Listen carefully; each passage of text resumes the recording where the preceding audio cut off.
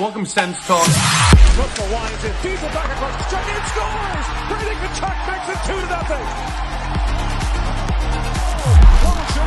Hit along, scores! Tim Stutzlock cross, Kachuk score! The captain, Brady Kachuk, buries it with 1:18 to go. See you later. Go Sens, go. Welcome to Sens Talk. My name is Brandon Plant, and I'm your host. We have a very, very special video for you all today as I take a look at some defensemen your Ottawa Senators may select at 7th overall at this year's NHL Draft. But before we get into all of that fun stuff, just a couple of things. Firstly, if you see stuff moving in the background, I got a fan on me right now. It is like almost 50 degrees outside here in Ottawa right now. It's really, really humid, so I do apologize for that distraction in the background. And as well, I apologize for being MIA the last little bit. I know I've been missing in action the last couple of weeks. I have a really, really good explanation. Life got in the way. I had a graduation, I was job searching, I had to deal with stuff with my apartment. There's just a lot of stuff going on, so I really do apologize for that. But we're back. We're back. We got this video coming out today. On Monday, I got a forward draft preview coming out as well, so stay tuned for that. And a lot more draft coverage coming in to next week. We got a live stream for draft night as well. Lots of stuff, so stay tuned for that. But just wanted to give a bit of an explanation as to why I've been MIA as of late. Not on purpose, just unfortunately sometimes you gotta do life stuff. Sometimes life just gets in the way, you gotta take care of it. But it's been taken care of, and now we are back. So with that, let's get into today's video as we preview the defenseman for this year's draft. And my goodness, the draft this year is full. I mean, full of talented, frankly, elite defensive prospects. So it truly only makes sense to kick off our draft coverage with the defenseman. And my goodness, as I've already mentioned, a lot of good defensemen in this year's draft in Las Vegas. So in this video, I will preview the top 6 potential defensive prospects the Sens may target in this year's draft in no particular order. Keep that in mind, ladies and gentlemen. This is not a draft ranking. This is not, projecting where people are going to be. This is just in, frankly, completely random order what I think about each player. I think all these prospects are so close, other than the first guy, Levshunov, that you cannot go wrong with any of them, okay? I mean, Yakemchuk maybe it's a little lesser on the higher end compared to, the other players like Dickinson, Buium, and whatever. Parekh, of course, as well. I'm sure I'm just getting comments. I missed somebody there, I'm sure. But the point is, there's a lot of good defensemen in this draft, so it only makes sense to start with them. So, as I already mentioned, there's just one exception in terms of the blue liners that really stands out. It is, of course, Artyom Levshunov. This guy is by far the most well-rounded and highly sought-after defender in this year's draft. He's 6'2", 209 pounds, and he's right-handed. The Belarusian defenseman this year played with Michigan State in the NCAA. In 38 NCAA games, he compiled 9 goals and 26 assists for 35 points. Not too shabby whatsoever. Thanks to this fantastic year with Michigan, the defenseman also is a Hobey Baker nominee. That's, of course, for MVP of the season. Now, Levshunov is a tremendous skater, making him, frankly, an elite two-way defenseman who quarterbacked last year Michigan's power play and was also a top penalty killer in the USHL, making him an attractive asset to any National Hockey League team thanks to the fact he can play in all situations. He's a full 200-foot player who can dominate on the offensive side of things and the defensive side of things. And I don't know about you, for a defenseman, that sounds pretty good to me. Now, speaking of his time in the USHL, before this year with Michigan, he suited up in 62 USHL games, compiling 13 goals and 42 total points.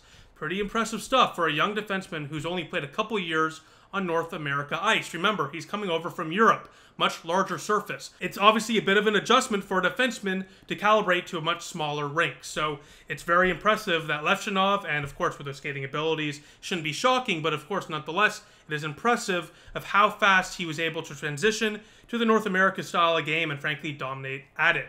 Considering his skating abilities and smooth hands, Levshunov is expected to be a first-pairing star defenseman who can play strong at both ends of the ice. Chicago does have interest in the stud defenseman at 2nd overall, so it's pretty unlikely that, Ottawa will get a shot at him, but hey, you just never know.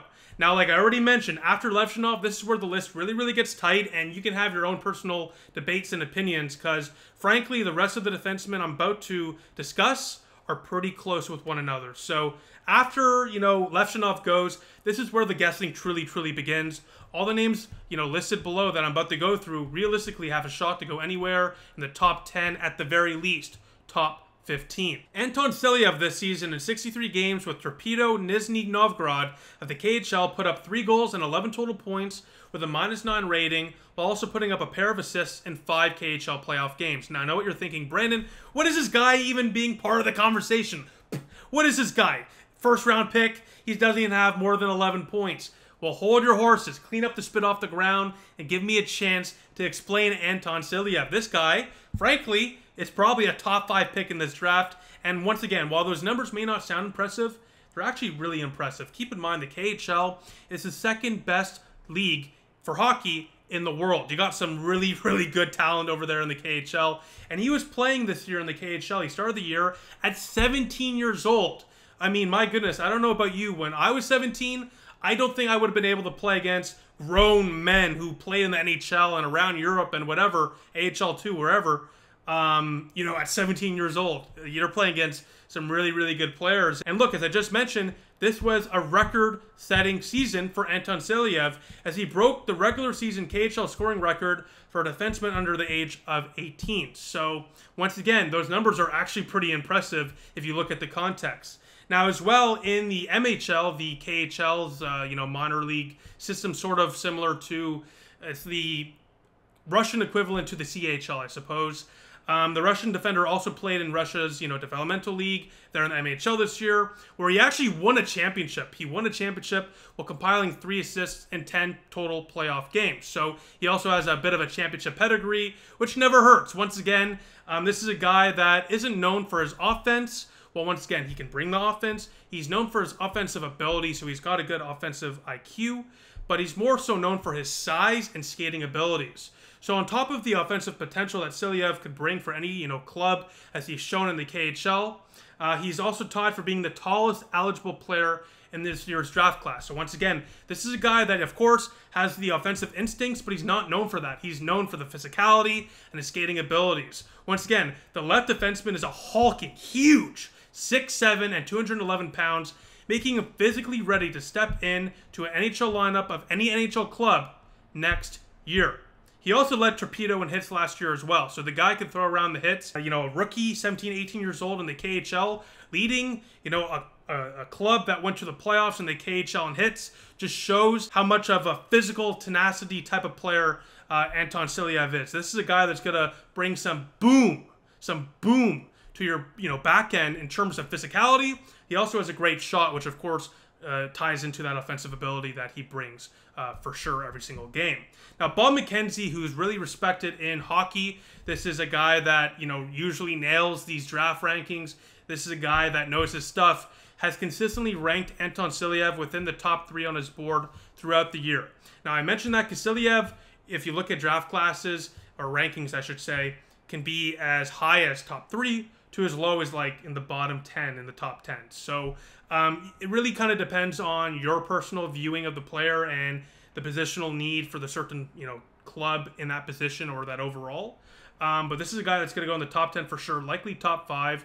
And most scouts, as I already said, note Silayev's skating, particularly for a defenseman of his size, is tremendous, and he can also play both sides. So this is a guy that brings some offensive ability, of course, but he's a physical guy. Huge defenseman who can play on both sides. I don't know about you, I've been watching hockey for a long time, and I know NHL GMs love defensemen that are huge, that are similar to Zdeno Chara in size, that are not afraid to bring the boom in terms of a shot, and of course in terms of physicality. And once again, when you're that large and you can skate that well, that's only going to do wonders in the NHL. The transition game for him from the KHL to the NHL will be flawless. And while he is signed with the KHL club until 2025, 2026, some NHL teams are going to have to take that into account on whether or not they want to draft him this year.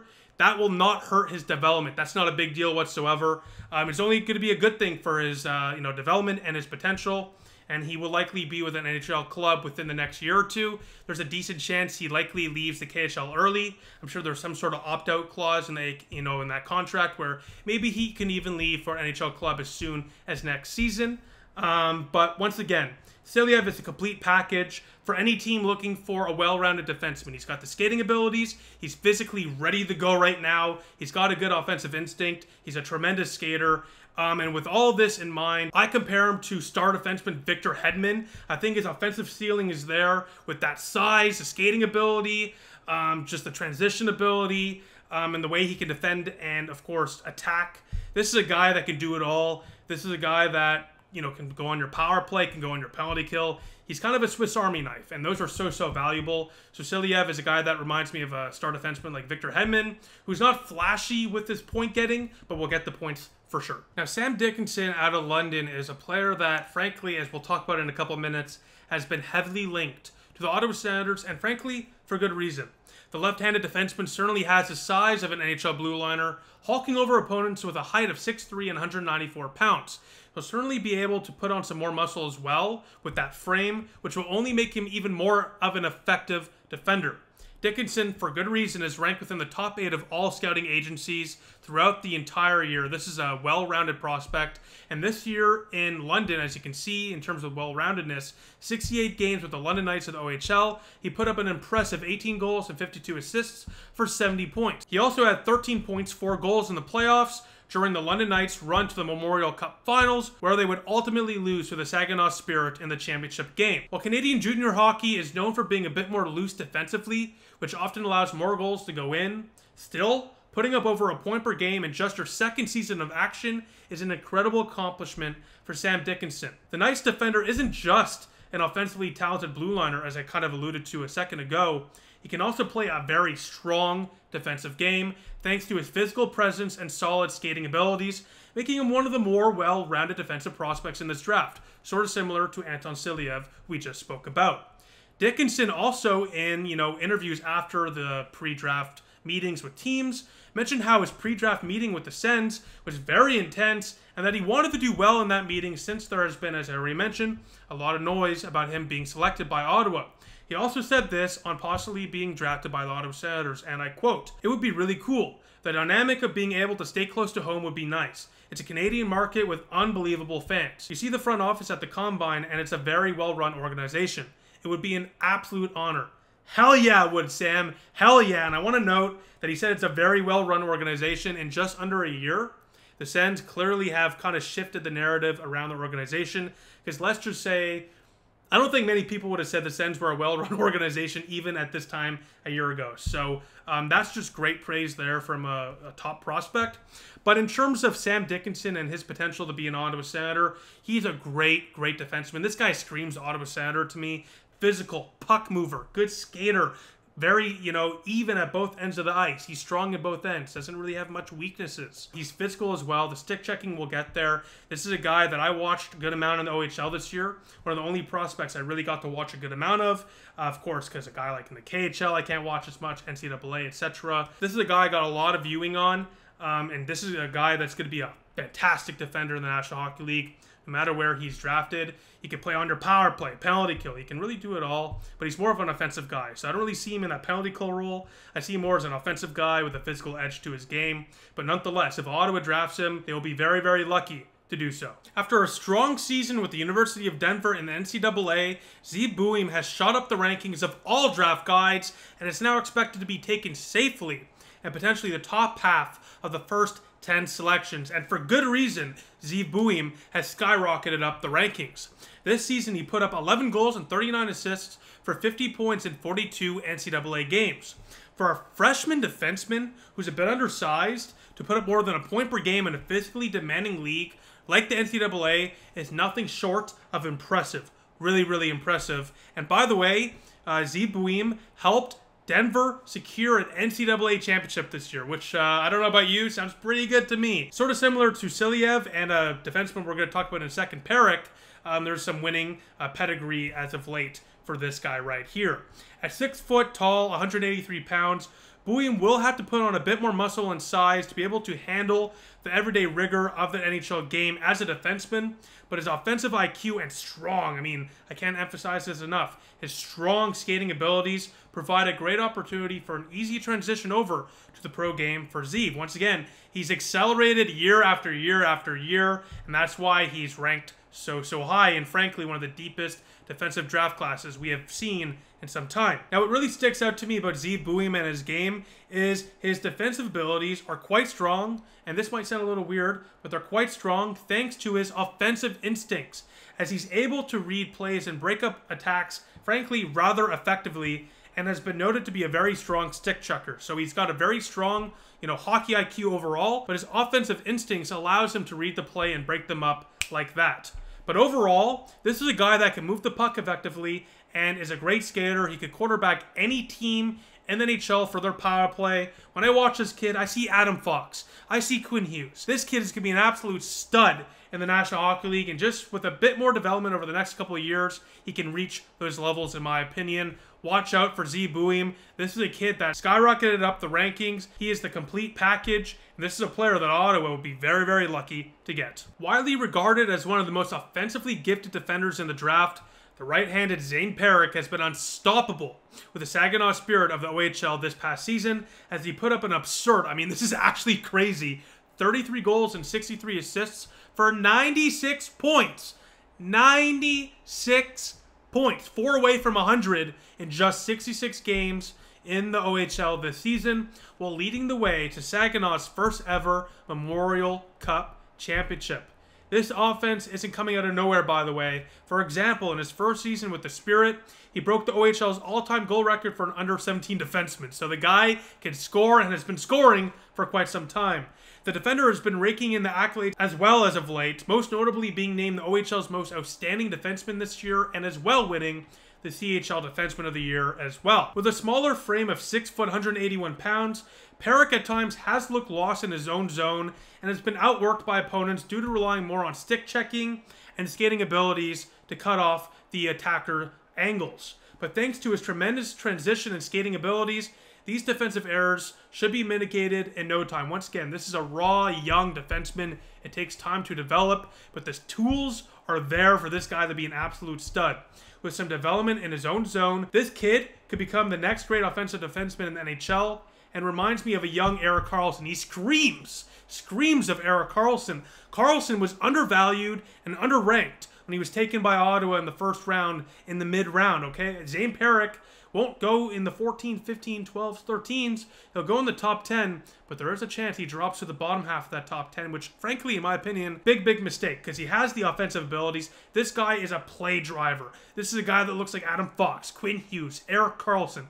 Think of an elite offensive defenseman like a Cale Makar, and any other elite offensive defenseman you can think of in NHL is a guy that Zayne Parekh can compare to, because this is a guy that, in my opinion, with just a bit more seasoning in the OHL and then some pro hockey time in the AHL, can become a very strong defender. He's got all the tools to be a star that will dominate the league for years to come. The skating is there, the transition game is there, the offensive ability is there. You just have to kind of round in your defensive game and kind of work with what you got. Once again, Karlsson, not known for his defense by any means, but year after year after year after getting drafted, he got better. So this is something that Parekh will have to work on.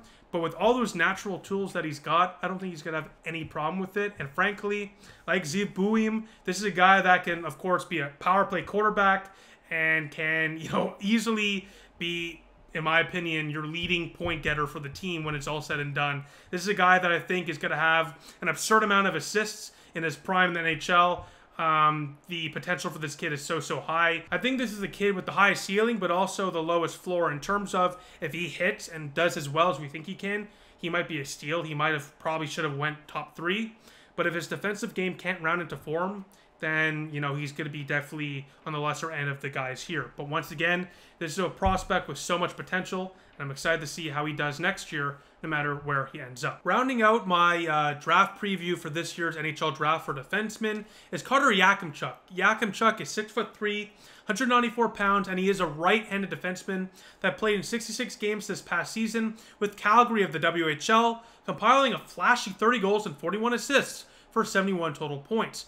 Yakemchuk is an intriguing blue liner who presents a nice mix of physicality and offensive ability. His right-handedness makes him an attractive target for the Sens as well, due to the lack of depth the Sens have at that position. According to Ben Jordan from Smat Scouting, Yakemchuk has a nice blend of size, skill, and aggressiveness that allows him to be a force all over the ice. His instincts are great, and he joins the rush when he feels he can contribute to the play. He holds his own in the defensive zone with his size and ability to separate puck carriers from the puck to quick start offense the other way for his side. His physicality allows him to be effective at times in his own zone, but many draft reporters, such as Stephen Ellis of the Daily Faceoff, say that, or they believe anyways, that under pressure in his own zone, Yakemchuk definitely needs some improvement in that regard. Now, what separates Yakemchuk from, Parekh and Buium, of course, is his size. This is a guy that can throw around the body. He's got an NHL size already. He's a bit of a taller defenseman as well. And tall right-handed defensemen, as I mentioned with Silayev, and I mentioned, of course, with Levshunov, are so valuable in the National Hockey League, and for good reason. They're a commodity. There's not a lot of them. So Yakemchuk, for that reason, and many others, of course, like his, elite talent, has him in the top 15, but he very well may go in the top 10, even as high as 7, potentially for Ottawa, depending where other blue liners go. Once again, right-handed, point-getting, physical defensemen are, frankly, a dream for NHL GMs. So I don't expect Yakemchuk to last past the top 15. And while the point totals are eye-grabbing enough, no doubt about it, what truly caught my eye is his jump in penalty minutes between this year and last year. The defender went from 31 penalty minutes last year to 120 this year. That is, I don't have to tell you, a massive jump. Look, playing with flair is good. It's great. It's what you need from a physical defenseman. Gives you some momentum. It can really energize the team and the arena. But you definitely will want him to cut back some of those penalties as he progresses over the next few years. You got to cut back. You got to be more disciplined. You can't have a defenseman, especially likely in your top 4, who will be playing key minutes in the box so often. So once again, that is a bit concerning, but you like to see a defenseman with flair and energy and emotion. And I have no doubt that a defenseman like this, Yakemchuk, who's played, of course, for Team Canada as well at the Helsinki-Gretzky Cup, he's, of course, a player of high regard, with a physical touch and a limited offensive potential, potentially with Yakemchuk. He could become the steal of the draft for anyone picking in the top 15. Just once again, cut back on those penalties and you'll be good to go, my friend. So with that, thank you all so very, very much for watching. Let me know in the comment section down below, who do you want your Ottawa Senators to take out of the guys I just mentioned? In fact, on top of that, how would you rank the prospects I just spoke about? Let me know in the comment section down below.